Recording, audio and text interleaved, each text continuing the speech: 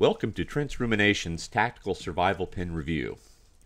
Let me give you an overview of the Tactical Survival Pin.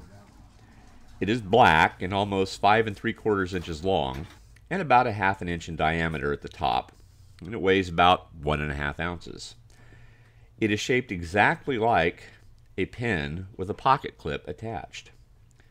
The writing end of the tactical pin is very pointed and has a hard anodized tip, which is very effective in defensive use. Believe me, getting stabbed with this will create a high degree of pain. If you'd like to see the pin in action, you can view another video on my blog for demonstration. The manufacturer even states that it will break glass if needed, such as a car window, to escape in case of an emergency.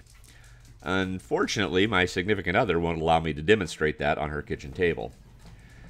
You can even use a tactical defense pin as, well, a pin, just by twisting the top off and sliding it onto the other end.